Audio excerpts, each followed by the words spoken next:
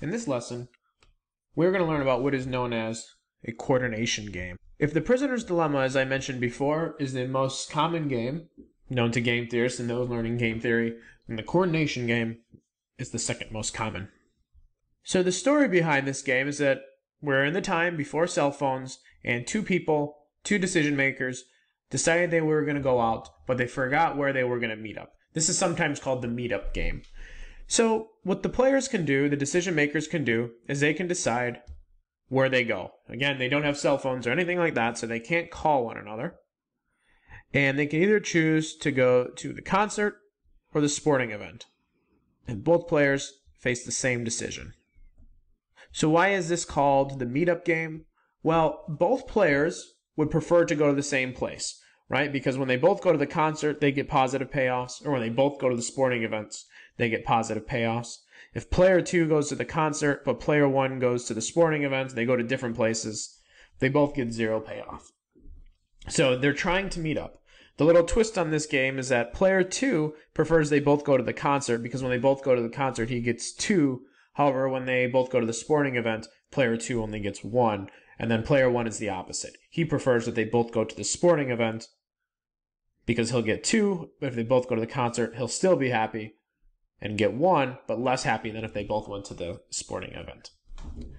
So let's first review last lesson. Is there a dominant strategy? Remember, a dominant strategy is a strategy or an action for a player that is best in terms of highest utility, regardless of what the other player does. So let's check for player 2. If player 1 chooses to go to the concert, place C, what does player 2 prefer? Well, he prefers also to go to the concert. He prefers 2 over 0. Okay? What about when player 1 would go to the sporting event? Would player 1 choose to go to the concert or the sporting event? Well, player 2 would choose the sporting event because 1 is greater than 0. Therefore, player 2's best action does depend on what player 1 does. So player 2 does not have a dominant strategy. The same argument can be made for player 1. So neither player in this game has a dominant strategy. So let's go through and check each box to see if they're a Nash equilibrium. So suppose both players choose to go to the concert, CC. Is this a Nash equilibrium? So if they both are going to the concert, does player 2 have an incentive to deviate? Well, holding player 1's strategy at C, player 2, if he deviated, would earn 0 instead of 2. So player 2 does not have an incentive to deviate because he prefers 2 over 0. How about player 1?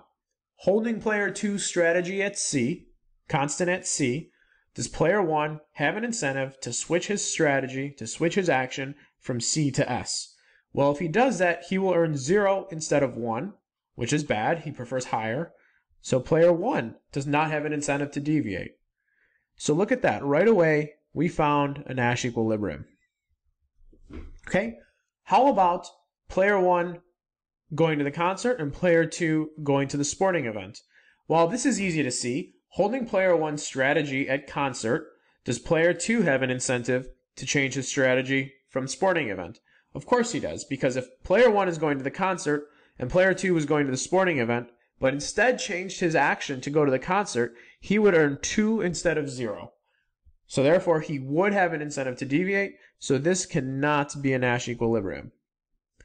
And we can make the same argument. I encourage you to do it, but we can make the same argument up here. When player 2 goes to the concert, player 1 goes to the sporting event, they will both have an incentive to deviate. How about down here? They're both going to the sporting event. Let's see if player 2 has an incentive to deviate. So if player 1, holding player 1's strategy constant at sporting event, does player 2 have an incentive to change his strategy from sporting event to concert? Well, if he does that, he would earn 0 instead of 1, which is not a good thing. So player 2 does not have an incentive to deviate. He prefers 1 over 0. How about player 1? Holding player 2's strategy constant at sporting event, does player 1 have an incentive to change his action from sporting event to concert? And of course he doesn't, because 2 is greater than 0, and player 1 prefers higher payoffs. So player 1 does not have an incentive to deviate. So when they both go to the sporting event, neither player has an incentive to deviate.